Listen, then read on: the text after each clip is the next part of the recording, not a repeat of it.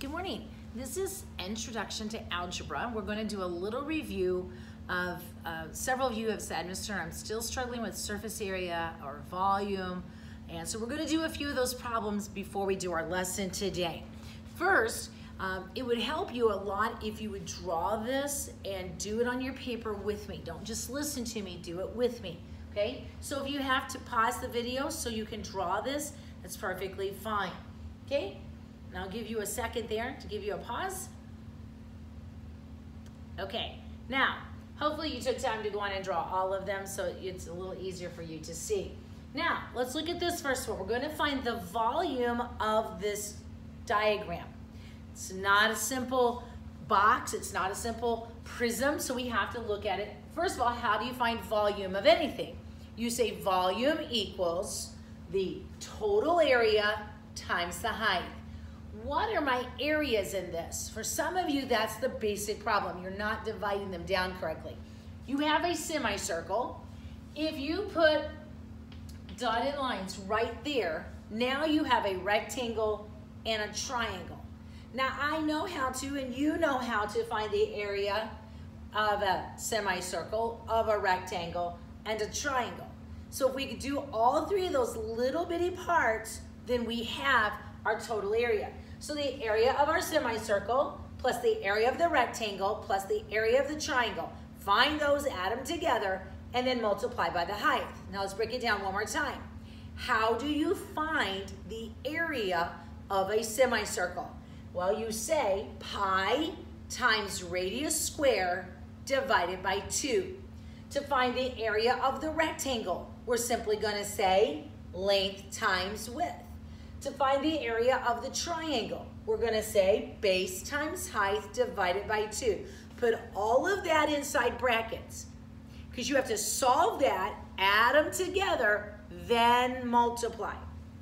All right, by the height. So now let's do this. Pi is 3.14. The radius of our semicircle is 1. It's already right there for you. Okay, the radius is 1, so it's radius squared. Now we're going to say the length and the width of our rectangle. Well, it is 2 up here at the top, okay? And at the bottom it says this line is 3.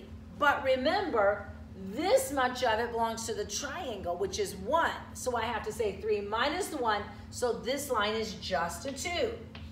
Now look at your triangle. What's your base? The base is 1. The height is going to be the same as this dotted line, which is what? Okay, well, we know it's 2. How do we know that it's 2? This radius from here up is 1. The radius from here down is 1. So that makes the diameter 2. If this side is 2, this side is also 2. So that's where that number came from. And then we're going to divide by 2. Then we're going to look in our book, because Mrs. Turner forgot what it was, about our height. I don't remember, I don't see it. So I'll just make up one. Let's say that it is 2, okay? All right, now, let's do this. We have 1 squared, which is 1. So 1 times 3.14, which is 3.14, divided by 2. So we're going to say 2 goes into 3 one time. 2 goes into 11 5 times. 2 goes into 14 7. Okay? So far, this one equals out to be 1.57. Now we're going to say 2 times 2 is 4.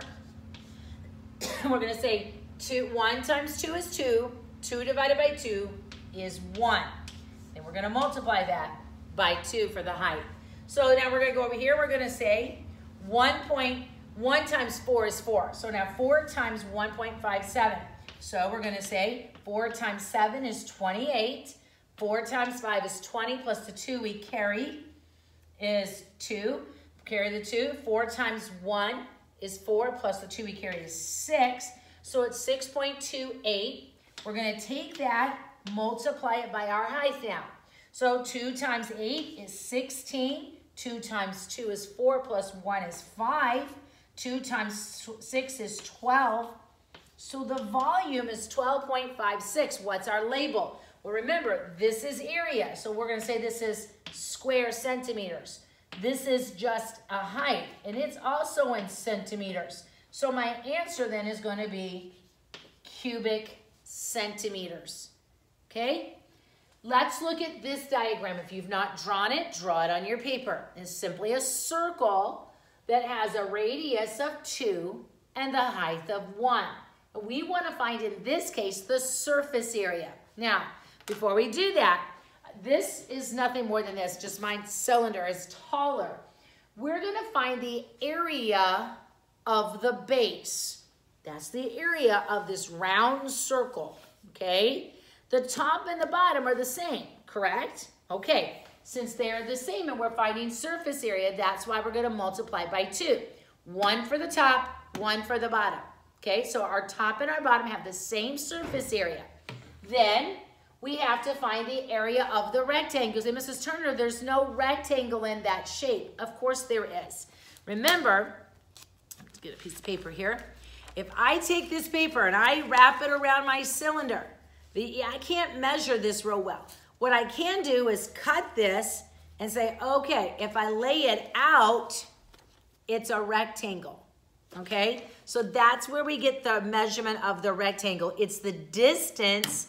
If I were to cut this down and open it up, it would be the shape of a rectangle.